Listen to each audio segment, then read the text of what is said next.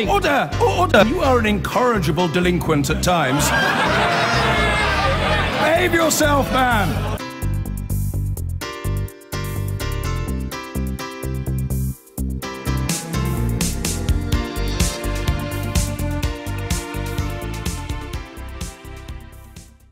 Now then, Michael Gove's dramatic entry into the Tory leadership race has made this contest already more bitter and bloody than any I can remember. With one blow, he took out the man assumed to be the front runner, but he now faces some formidable opponents and accusations of betrayal. And he joins me now. Welcome. That is the problem you face now, isn't it, Michael Gove? That, you know, many of your own party, many of the newspapers, many people see you as somebody who has betrayed your close friend Boris Johnson, having betrayed your close friend David Cameron, and for that reason, you're not going to win this leadership contest. I'm in this leadership contest because I want to advance certain arguments and certain principles. I believe that we need to have, as the next Prime Minister, someone who believes that Britain should be outside the European Union and who argued for it. Now, I've taken some difficult decisions, but I've always taken those because I put my country and my principles first. If I'd really wanted to be leader out of personal ambition, yes, I could have announced my leadership bid last weekend. There were a number of people who were asking me then to put my name forward, but I deliberately did not do that because I wanted to put the national interest before my personal interest. Or because you deliberately wanted to destroy Boris Johnson's career. I mean, you did not have to do it in the way you did it. If I had been like you and I had had a difference with a friend, I would have driven across the road, across London to my friend, and I'd have said, there's something we need to discuss. You didn't do that. You left him in the dark until the very last moment, humiliating him publicly and destroying him publicly. I came to the conclusion reluctantly, after throwing my heart and soul for 4 or 5 days into trying to get Boris to become the leader of the Conservative Party, that he could not do that job. And So what was the essence of the problem? Right until the 11th hour, I was talking to parliamentary colleagues and friends, seeking to persuade them that Boris could lead this country and could be Prime Minister. But in the final 24 hours, there were actions that were taken, decisions that were ducked, that led me to believe... Which actions and which decisions? Because this really matters. It's been laid out in some clarity in the newspapers. Boris had the opportunity to build a team. Boris had the opportunity to lay out a particular vision in the last 24 hours, and I felt that he did not step up to that challenge. And there was a deadline. In different circumstances, we could have had a conversation, but the deadline was noon the next day. And I faced a basic choice. Could I recommend to the country and to my colleagues that Boris was the right person to lead us as Prime Minister? I could not in all conscience do that. I knew that by taking that decision, all sorts of people would attack me personally. But I love my country. I could not recommend that Boris was Prime Minister. I had tried to make that work, and therefore it would have been a genuine betrayal of principle and of this country to have allowed Boris's candidacy to go ahead with my support. So instead you betrayed him by not going to see him and telling him what you were doing and letting him go out just hours before he was going to announce his leadership thing, and it all felt... It wasn't just a decision by you, it was an operation by then. The press were squared, middle class weren't prepared, but there was an operation going on at that point. No, I took that decision... Lots of people moved to your camp very, very quickly. Phone calls were made to journalists very, very quickly, at a point where Boris Johnson himself didn't know what was going on. I took the decision very late on Wednesday evening. I went to bed at 1:30 in the morning. I reflected on it. I woke up early in the morning and decided... You could have called him at 7 a.m. and told him. I decided that I could not, in conscience, make that recommendation. I talked to my closest colleagues and my wife. And then I made that decision, and I sought to ring Boris that morning. I spoke to one of his colleagues and lieutenants, and I explained my decision. But the clock was ticking, and the decision had to be made before noon. Now, the question that I faced was a basic one. Of course, people were going to criticise me for not following through. But ultimately, throughout my political life, I've asked myself one question. What is right for this country? And if there is a personal cost to me, I will bear it. You're running for Prime Minister. There isn't a personal cost. I mean, you've got what you wanted. Well, and your party are saying this is exactly like Ed Miliband stabbing David Miliband in the back. There'll be people who will say all sorts of things, but there's been, as you can see in the newspapers, personal criticism directed against me. There's one other thing. I withdrew my support for Boris. Boris could have chosen to go on if he wished to. The fact that he didn't, I think, is telling. And one of the things that I would say is that my judgment about what is right for this country will always guide me.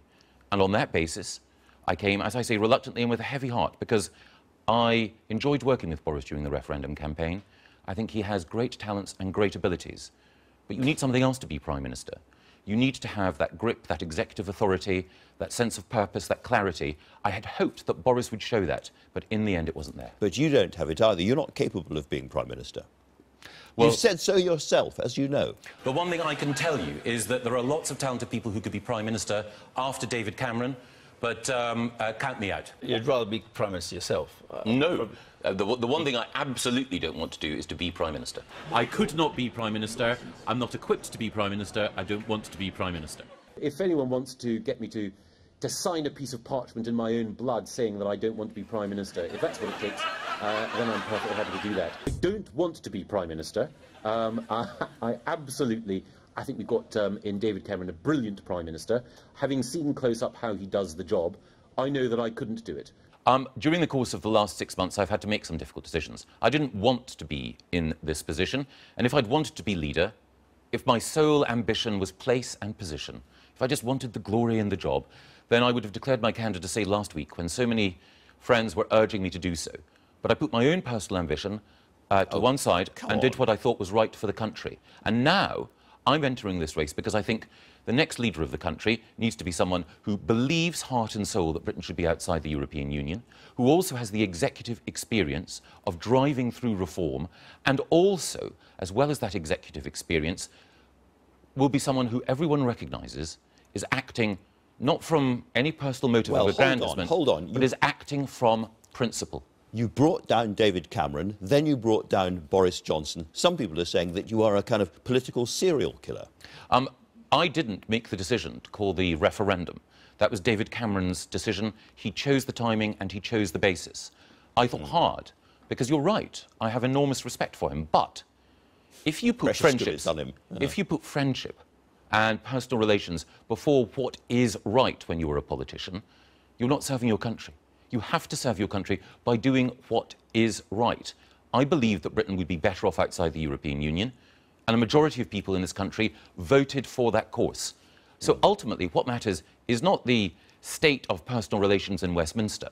What matters is that the country has leadership from someone who argued and believed that we should leave the European Union, who's not interested in personal games, but interested in political personal games. What happened last week was a kind of personal game to end all personal games. It was the political assassination of Boris Johnson's career on live television in the most humiliating circumstances, where you said really humiliating things about him to the British people and destroyed him in front of all of us. If there is any definition of a bit of brutal kind of political knife work, that was it, surely. I made it clear that I did not believe that Boris should be Prime Minister after having worked incredibly hard over the preceding 4 or 5 days. How long have you known Boris Johnson for? How long has he been a friend for? I've known him for many years, but... 30 years? When, during the referendum campaign, he campaigned with such passion and brio, I believed that he might become the person who could be our Prime Minister. And you were close to him all that time, and you didn't think before that he wouldn't make it? During that period, he was supported by the architecture of the Leave campaign, and he did a very, very good job. But critically, I wanted him to be Prime Minister, and I realised during those 4 days that he was not the man and this was not the time. You're a big Game of Thrones fan, I think, is that right? I enjoy all sorts of television programmes, including your own. We're not going to, thank you very much indeed. House of Cards. Yes, I saw the British version. I haven't seen the American version. You are our Frank Underwood, a lot of people are saying this morning. Well, as I mentioned earlier... If you turn to that camera and say something sinister, it'll be perfect. Well, as I said earlier, there are all sorts of people who will say disobliging things about me. I don't mind that, because I would rather that people said, this is a man who sticks to his principles, rather than this is a man who is worried about popularity and worried about words that are uttered in newspapers or in television programmes. Or indeed in television programmes. Now, another close friend of yours for the time being is George Osborne. You spent the last weekend with him. I think you're going on holiday with him and so forth. He remains close. You spoke to him all the way through the campaign. Let me read you again what he said this week. I think we are in a prolonged period of economic adjustment for the UK. We are adjusting to life outside the EU, and it will not be as economically rosy as life inside the EU. It is very clear that the country is going to be poorer as a result of what's happening to the economy. and then he talked about spending cuts and fiscal tightening and so forth. Do you agree with him? Let me put you right on one thing first. I don't actually agree with him on that, which is that I didn't spend last weekend with George Osborne. I spent last weekend trying to make sure that Boris Johnson could become leader of the Conservative Party and throwing myself heart and soul into it. Absolutely unsuccessfully. Boris took the decision to withdraw. On the question of the economy, I outlined on Friday a plan for how we could take advantage of this new departure. The British people voted for change, not for business as usual. They want to ensure that we grasp the opportunities that leaving the European Union can give us. New opportunities to trade with countries like Australia and New Zealand that have already been on the telephone demanding to get new arrangements here. But also there's much more that we need to do to change the economy, because the referendum revealed that even though our economy has been growing, not everyone has been benefiting from that economic growth. There are two Britons. There is a Britain that's done very well nicely out of our current economic arrangements, but a Britain that has been left behind. And my candidacy is specifically designed to focus attention on working people on average and below average incomes who have been let down consistently in the past and who voted in such numbers for a change. And it's a radical change of direction, as you said yourself. Yes. It includes things like an attack on people at the top who have earned money you don't feel they have really deserved in finances and so forth. And you have said again this morning, what you can't stand is politicians making airy promises that never become legislation. Quite. So what is the legislation? How are you going to crack down on people earning too much? Are you going to introduce a super tax, or what are you going to do? I think there are things that we can do to change the way in which companies specifically pay individuals for tasks that they perform badly. We have a problem. So I'm looking for a specific policy proposal here. I'm explaining that specific policy proposal. We have a problem at the moment whereby individuals, when they run companies which they've never created, they're hired managers, pay themselves as though they were Steve Jobs, when in fact they behave like David Brent. And then at the end of it, when they've failed, they get massive payoffs and gilt-edged pensions. I'm going to look at the laws that govern how corporate pay is fixed and how corporate payoffs are delivered in order to ensure that we do not have a culture of payment for failure. I outlined before the general election that the Conservative Party needed to be warriors for the dispossessed. I explained after the general election that we needed to tackle the scandal of the undeserving rich. Politicians on the right have been complacent. And you are going to get those numbers down. You're going to tax or otherwise remove bonuses and people from people at the top of the hill, are you? I'm not going to use... if it's not just words, you have to have a concrete proposal. Of course. Well, I launched my leadership bid on Friday, and I explained in some detail then some of the specific problems that we have in income inequality in our society. I'm the candidate for the leadership of this country who has spoken most about the scandal of inequality and who, in office, delivered plans in order to ensure that the poorest children and victims of the criminal justice system were at last supported in a way they hadn't been before. We've done that, I think. If we go with you as a country, we're going to be taking a gamble, and we're going to be taking a gamble on your judgment. And I put it to you, your past judgment has not always been 2020 perfect. Here is you on the Northern Ireland peace process.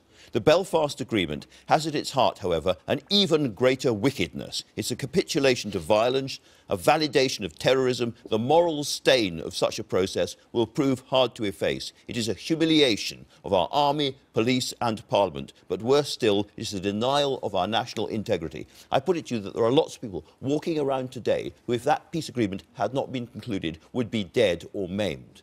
And that was a horrendous error of judgment on your part. I certainly am glad that we now have peace in Northern Ireland, but of course looking back at the process of negotiation, I think it could have been handled in a different way. You said wickedness, you said moral stain, you said this was absolutely wrong, and you were absolutely wrong, were you not? There was a problem with the Northern Ireland peace process, but one of the things I would say now is that we now have peace in Northern Ireland. I'm delighted that we do, but there are things that we did during the negotiations in the way in which we handled the IRA that I would not have done. And there are people, naturally, who felt, as I did, discomfort, I'll put it no more highly, at the thought that people who've been involved... wickedness and moral stain to discomfort. There is certainly a moral question about whether or not someone who'd been engaged in terrorism should be in office, and I found that very difficult to take. And one of the reasons... And similarly, one of the reasons, since you've asked me, it's a serious matter.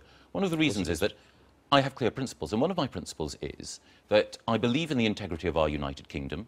I don't like the idea that we should be allowing our country to be influenced by a terrorist campaign.